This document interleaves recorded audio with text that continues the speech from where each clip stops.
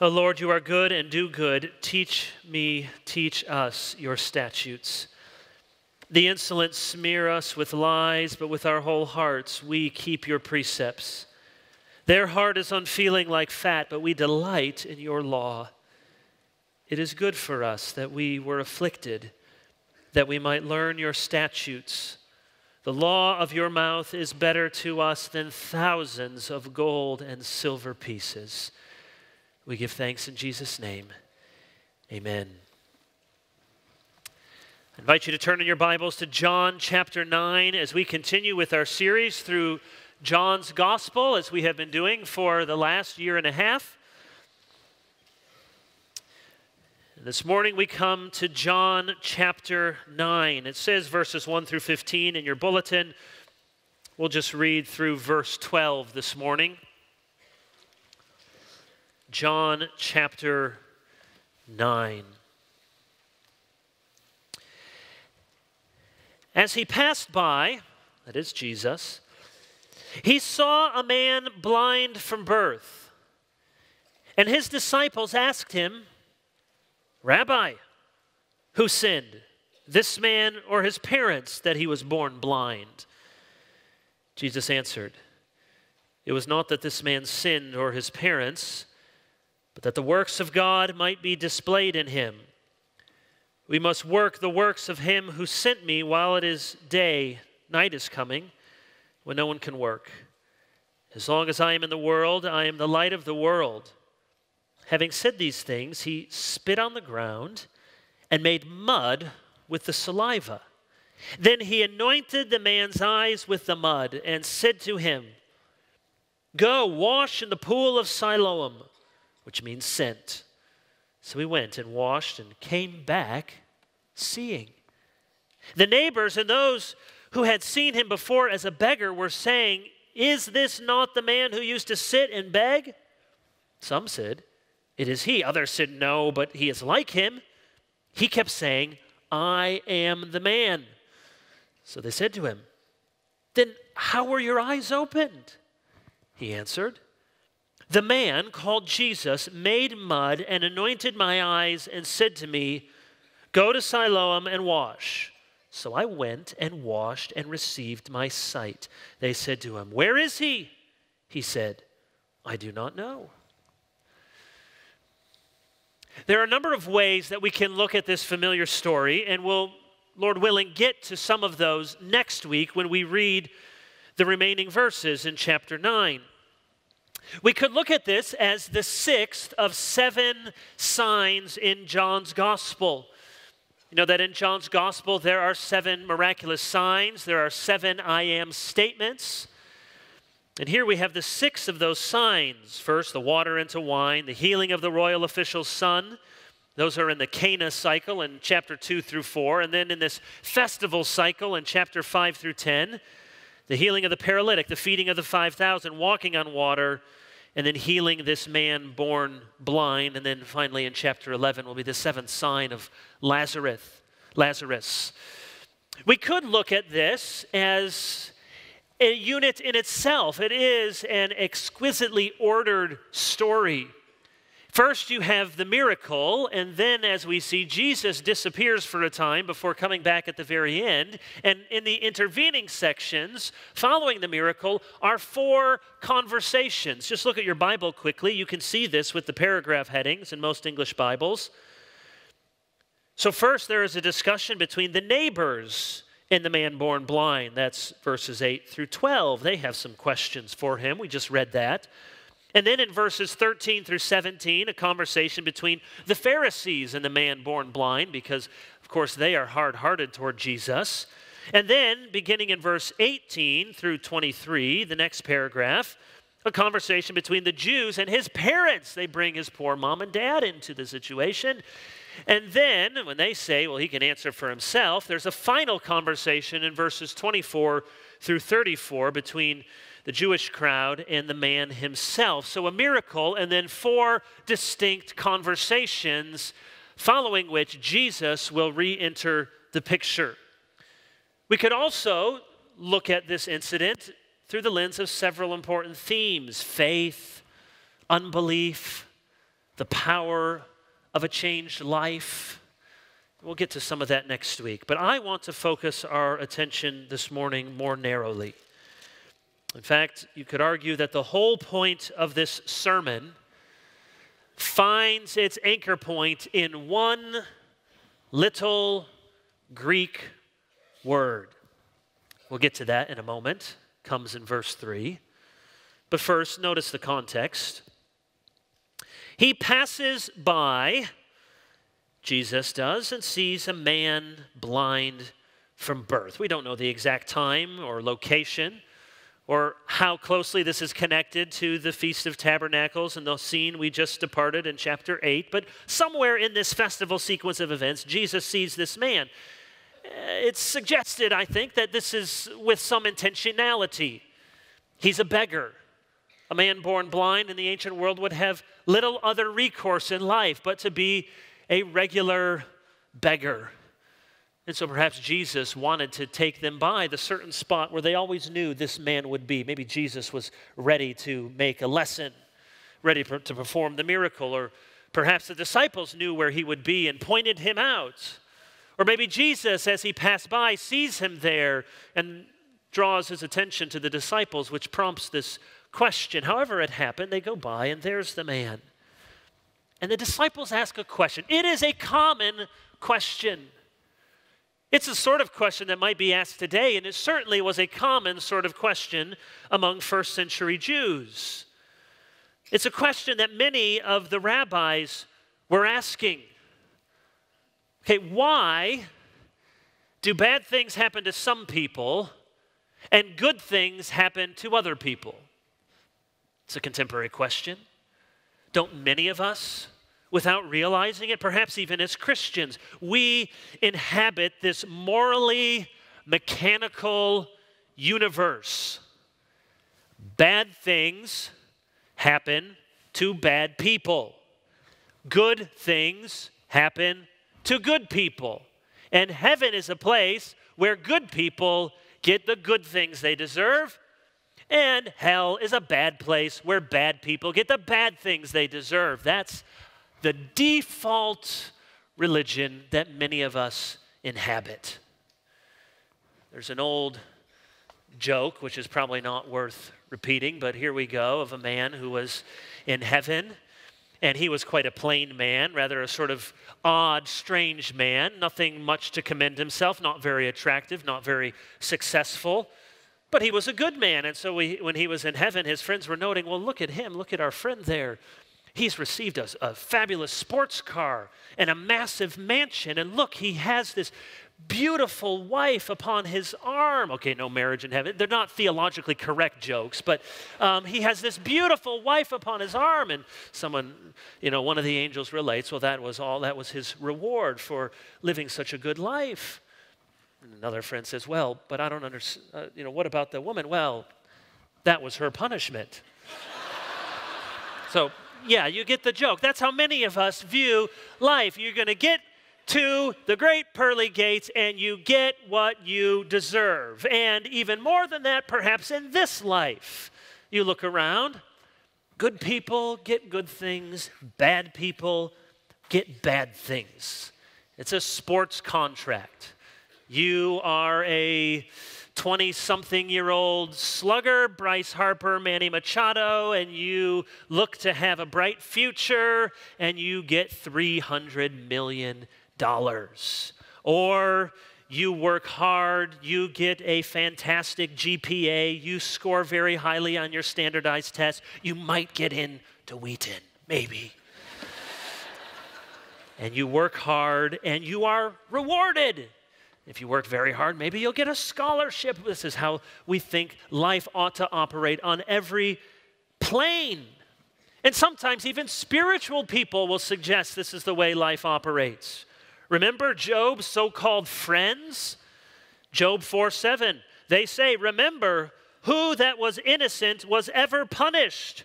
Or where were the upright cut off? That's what they say to Job. Yes, Job, you're suffering. Would you just get on with it? Repent of your sins. Confess your wickedness before God. For the upright are not cut off. The righteous man is not persecuted. Surely you've done something wrong. And so the disciples asked this very common question. All right, Jesus, we got two options for you. Here's a man born blind. Did he sin? Now, maybe they didn't know that he was born blind at this point. So maybe they thought it was punishment at some point in his life, or maybe they thought something even before he was born. It's true that some of the rabbis speculated that you may be able to sin even in the womb and so affect the outcome of your birthed life. So, Jesus, option number one, this man is blind. Did he sin? Or, maybe more likely, Jesus, how about his parents? This must be a punishment for these parents to have a child like this, right, Jesus? Because after all, we all know good parents have good, healthy, happy children. Bad parents have bad, infirmed children. Now, hopefully I don't need to tell you what errant thinking that is, and yet every parent in this room, we are tempted to believe those lies. Now, we understand that we shape our children. We understand that we can do good or ill by shaping our children. And yet it is often one of the great works of the devil to come at parents and say, you see this? You see this? That's your fault. That's you. I had a wise older mother once tell me, most parents think their kids are the best or the worst in the world, and both of those parents are wrong. Meaning your kids aren't the greatest thing, and they're not the worst who have ever lived. But many of us fall into that temptation, and we think, and in fact, we look at other people, don't we? And we think that the children are just a reflection. It is a walking, breathing report card on parents. So we sometimes get overinvested. That's why Christians lose their salvation at soccer games sometimes. It's why we behave the way that we do. So we think, well, look at their children. Wow, what great children. Must have done something right. And most of those godly parents who have godly children will be the first to tell you, I don't know what in the world we did. We prayed and prayed and prayed. God's grace. Because we all know godly parents who end up with children that walk away. But here the situation, of course, is a little different. It's not spiritual departing, but it's a physical ailment, and yet the logic is the same. The disciples are thinking, a man born blind. Who sinned? It's a common question. Bad things, bad people. Jesus, however, gives an uncommon answer. Jesus says in verse 3, it was not that this man sinned or his parents. To be sure, there are plenty of biblical examples that do link personal sin and personal suffering. It's not that the link is never present. Adam and Eve, Miriam's revolts, then struck with leprosy, Korah's rebellion, swallowed up in the earth, Nadab and Abihu, unauthorized fire, struck dead, Uzzah putting his hand on the ark is killed. 1 Corinthians 11, some of you are sick and some have died because you partook of the Lord's Supper in an unworthy manner. Revelation 2 and 3, Jesus warns, I throw some of you on a sick bed until you repent. So yes, the Bible has plenty of examples of reaping what you sow. But Jesus here reminds us of something that we must never forget, and that is that the link between personal sin and personal suffering is not absolute. That is to say, it is not always the case. And who better, more powerfully will exemplify that than the Lord Jesus Christ himself?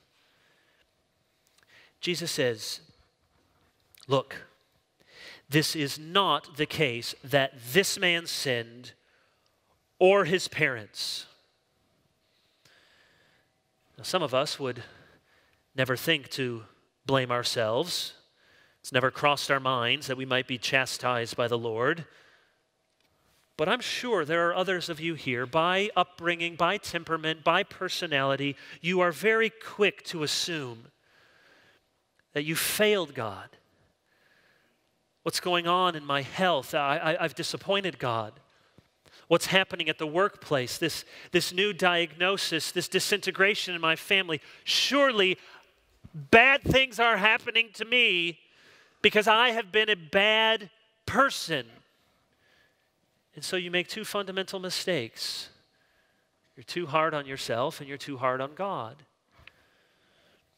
Now ultimately, in one sense, we can't be too hard on ourselves and understanding our own depravity and sin, but we can be too hard in making the wrong sorts of connections and thinking that all of life works in this mechanical way.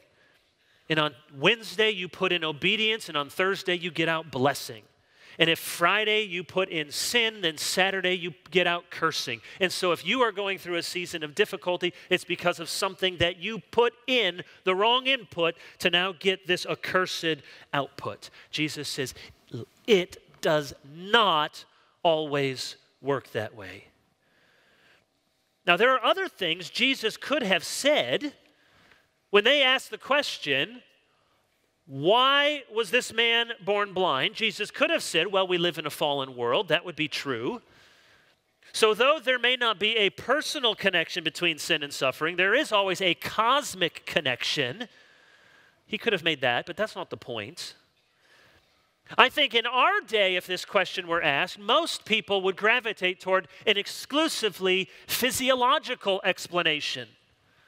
Why, if somebody just asks you, why was this man born blind? Why was this child born with disability?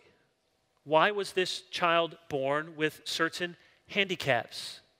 Why was this child born with special needs? The direction most of us go in our mind is an exclusively physical explanation.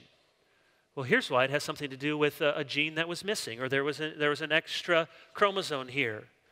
Or we understand that when this gets out of order and this is rewired, then this happens. And that's why this was malformed, or that's why this was not adjusted, or that's why the person cannot hear correctly or see correctly. We look for exclusively biological explanations. Now, this is not the point of the sermon, but just as a parenthesis here, there may be no bigger gap between the world of the Bible and the world we inhabit than this. For them, everything was spiritual, metaphysical. For us, everything is natural and physical. That is to say, the world that they inhabited is a world that is animated by the spiritual. There's demons, and there's angels, and there's devils, and there's spiritual realities, whereas we inhabit a world where everything should have a natural explanation. It's something to do with your hardwiring, with your genes, with your biology, with your chemicals. Now, it's certainly true that in the first century there were elements of spiritism and animism that we now know are false, though devils and demons and angels are real. And there are things that we have learned in science and medicine and physics that are immensely helpful to humankind. And yet we must realize this huge gap that we tend to think there is a material, physiological explanation for this. When sometimes there is, sometimes there isn't. And even when there may be, God would say, you can get the biological answer correct and miss the most important answer to the question. Some people would simply have answered the disciples' question, why was this man born blind? And said, no reason at all. Nothing but chance. Perhaps survival of the fittest, maybe an evolutionary maladaptation. Or there's a religious version of this, deism. God created the world and he stepped back and this is what happened. The laws of nature sometimes break down. Or perhaps the view of open theism, that God doesn't really know all things. He certainly doesn't control all things, and so stuff just happens. But what does Jesus say is the reason?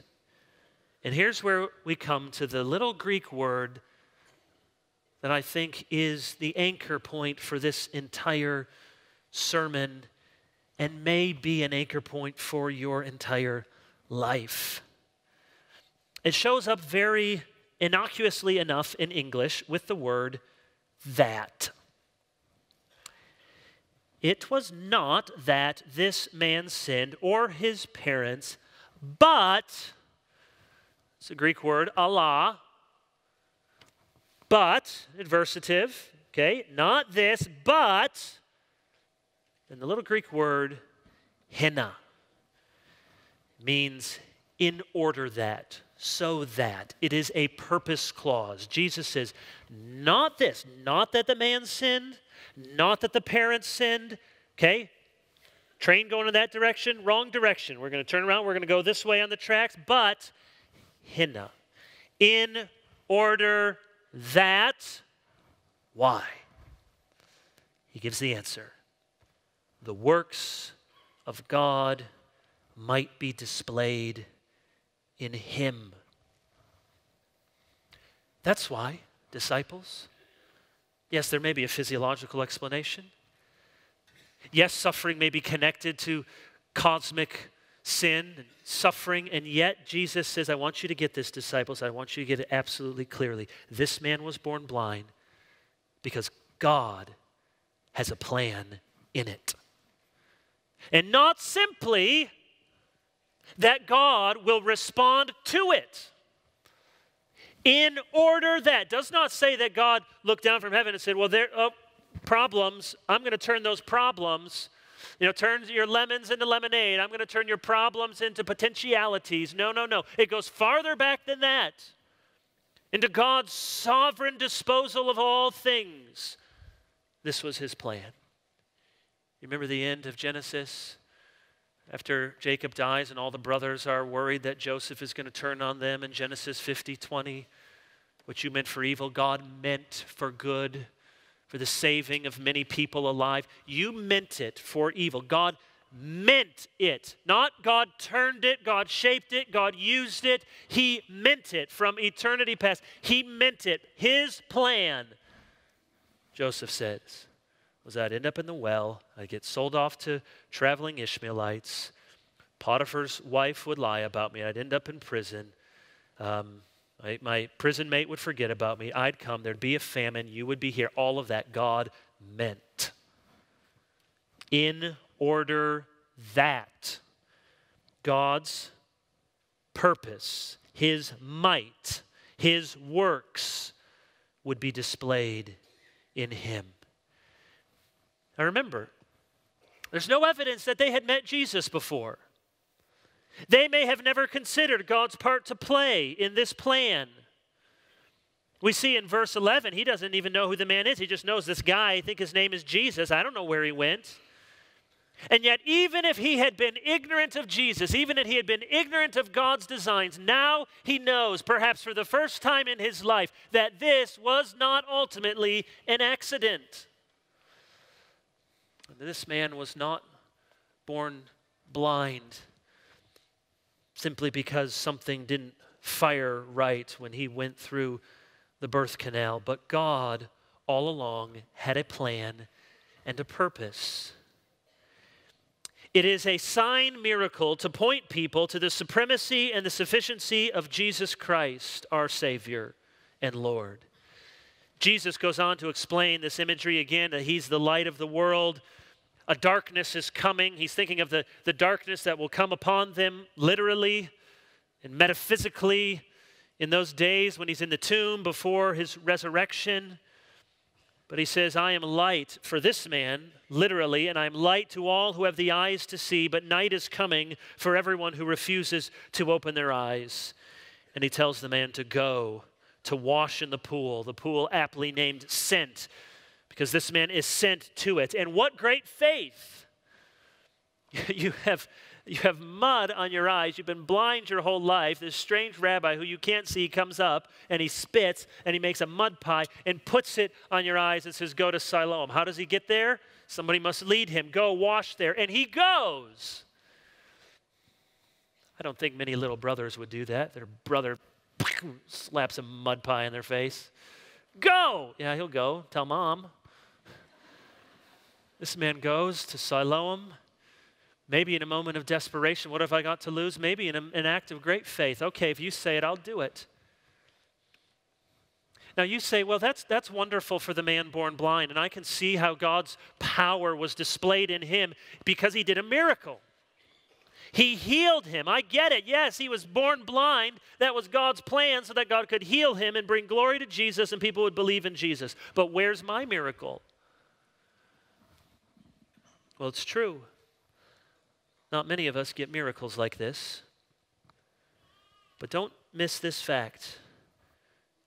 You still can be a sign pointing people to the supremacy and sufficiency of Jesus Christ.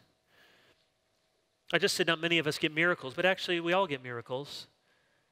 If you're born again and have gone from darkness to light, dead in trespasses and sin, alive together with Christ, you're a miracle. If you persevere through suffering, that's a miracle. If you endure in your faith in the midst of trial and difficulty, that's God's sovereign, miraculous work in your life. So yes, most of us do not get the miracle of sight when we are born blind. But we can still be walking miracles pointing to the supremacy and the sufficiency of Christ.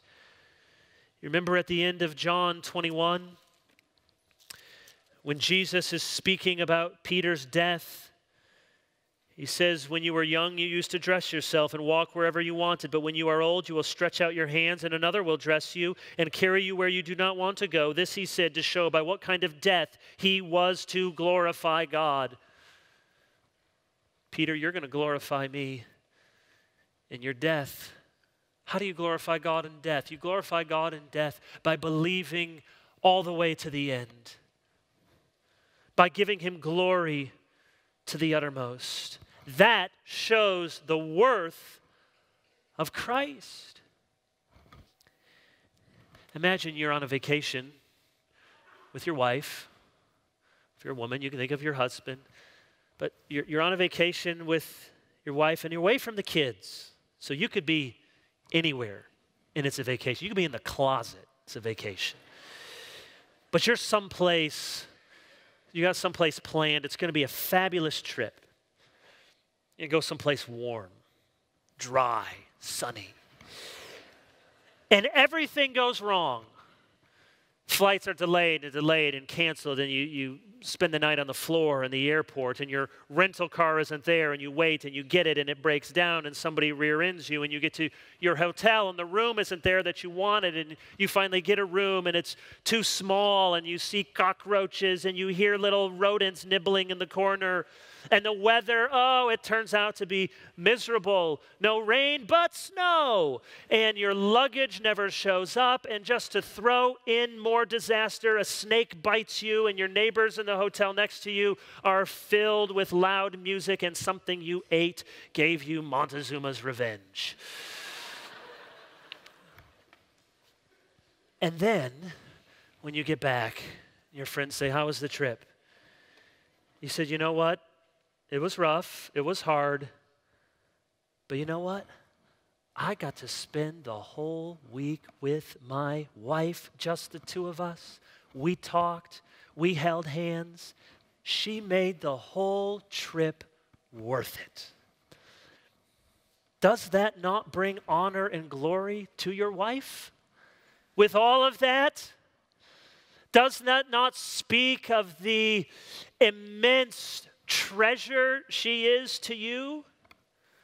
People would say, "Wow, all of that? And you're still giving thanks? She must be amazing." And how much more so with God? But that, verse 3, not this, but that. Do you believe God has a purpose in your pain? Maybe to heal you. He can do it. Maybe to make your strength, His strength, perfect in your weakness. Maybe to show the world through you that though the fig tree should not blossom, nor fruit be on the vines, the produce of the olive fail, and the fields yield no food, though the flock be cut off from the fold, and there be no herd in the stalls, yet you will rejoice in the Lord, and you will take joy in the God of your salvation. Maybe through you to be a blessing to others. Maybe through your loved ones, or through your children, or through your friends with special needs, you actually see more of Christ. You see more of the joy of Christ. You see more of dependence upon Christ. Maybe the purpose of your pain is to teach you something about God, or to teach you something about yourself. I know many of you saw this last summer when it came out on the Gospel Coalition website from Joni Eareckson Tada. Reflections on the 50th anniversary of my diving accident. You know Johnny, ministry Johnny and Friends, and some of you are a part of it here in Charlotte. 50 years in a wheelchair. It's one of TGC's top posts in the last 2 years, over 320,000 page views. It's well worth reading. You should go find it. Here's just one paragraph. If you have had the privilege of meeting Johnny, you know that what she says here is not just putting on a good face, but is the very depth of her heart. She's an amazing woman. She writes, "The core of God's plan is to rescue me from sin and self and to keep rescuing me. The Apostle Paul calls it the gospel by which you are being saved if you hold fast to the word I preach to you. I'm in constant need of saving. My displaced hip and scoliosis are sheepdogs that constantly snap at my heels, driving me down the road to Calvary, where I die to the sins Jesus died for. Sure, I have a long way to go before I am whom God destined me to be in glory, but thankfully my paralysis keeps pushing me to strive to reach for the heavenly prize. The process is difficult, but affliction isn't a killjoy. I don't think you could find a happier follower of Jesus than me. The more my paralysis helps me get disentangled from sin, the more joy bubbles up from within." It's amazing. You can read it and you know that she didn't come to that the day after it happened, or the week after, or the month after. There are deep valleys and continue to be, but 50 years on, it is the Lord's work of grace in her life, and can be the Lord's grace in your life. There's a saying that God whispers to us in our pleasure and he shouts at us in our pain. Yes, we need breaks. Yes, vacations are good. Spring break is coming. Many of you will depart to one place or another. But no doubt we will look back on our lives, and though we give thanks for, wasn't that a great break, and wasn't it a wonderful time, and to relax, and to read a book, and to sleep in, no doubt when you look back on your life and you think of the times you really grew, where God really showed you levels to yourself you did not know, and heights of his character you could not have imagined, you will look back, and I will look back, and we will see those lessons came through trials, through suffering. Listen, suffering stinks. It does. Physical pain, inconveniences, unknown maladies, chronic illnesses, never knowing when they're going to flare up, emotional toil, wayward children. Suffering hurts. It's exhausting. When you're in the throes of it, you throw up your hands to God and say, God, why? I don't get it. How is this helping me serve you more? I'm tired all the time. I can't do what I want to do. I can't get up and around. Wouldn't it make more sense to give me health and strength and energy? And why? Suffering stinks. But do not remove God from the equation. It never occurred to Job with all of his miserable comforters to take God out of the equation. Though he slay me, he says, yet I will trust in him. Yes, the Sabaeans came and they robbed him, and the whirlwind came and the devil came. And there's all sorts of, there's natural disasters, there's sinful people, there's the devil. And yet Job always knew, I can't take God out of this equation. Now that's hard. That can be hard on a theological level. It can be hard when we want to do a theodicy, that is, absolve God from the problem of evil and suffering. There's lots of difficulties there. But I'm telling you, and don't listen to what I say, God is telling you, the cost is much higher if you remove God from your moments of greatest pain and think that God had nothing to do with this and God has no purpose in it. In his book, Therefore I Have Hope, Cameron Cole talks about God's promises to him in the pain of losing his son. At one point, he tells the story about a woman who was lamenting her son's death in a car accident. And as she was questioning why God did this to her, a well-meaning chaplain replied, "Ma'am, God didn't have anything to do with your son's death." To which the wailing woman replied, "Don't you take away the only hope I have." That's right.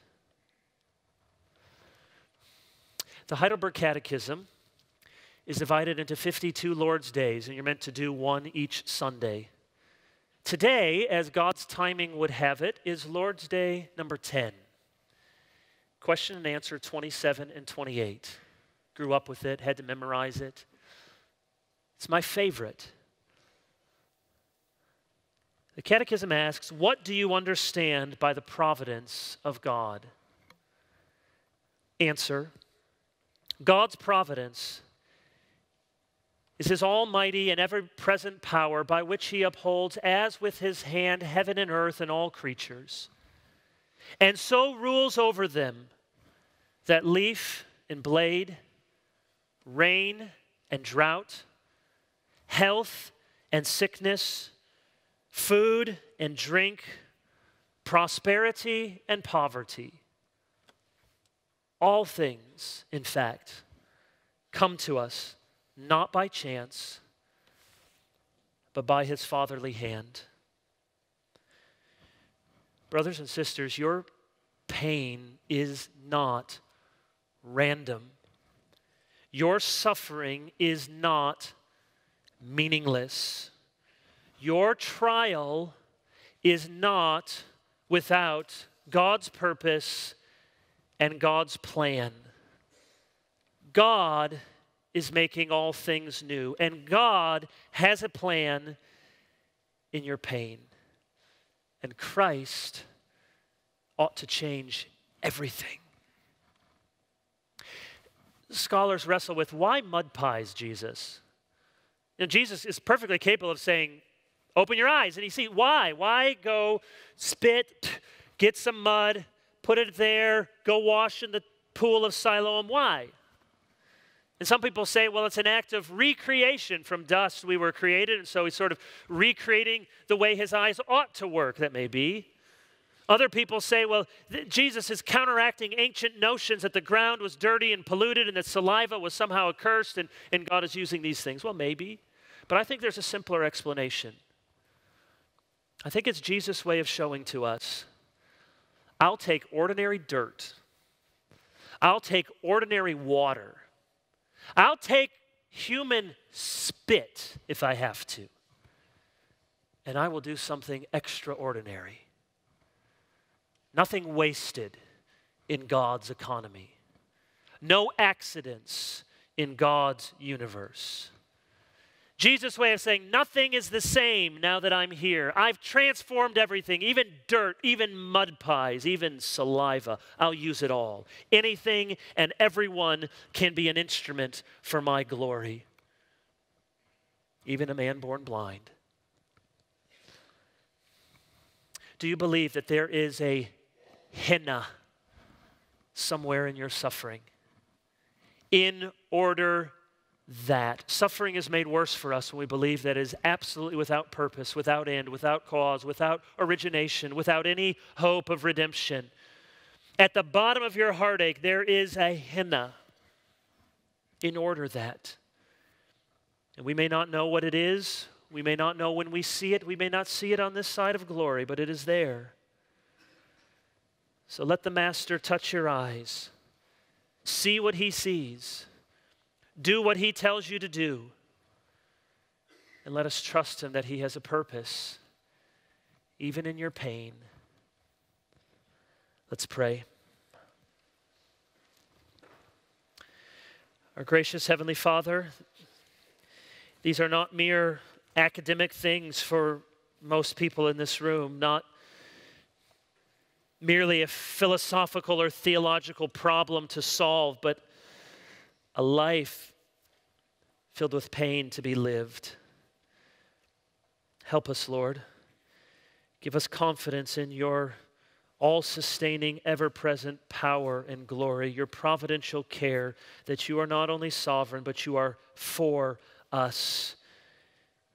And so we can sing your praise and join with all the living creatures in giving you glory, for you have a purpose. We pray in Jesus. Amen.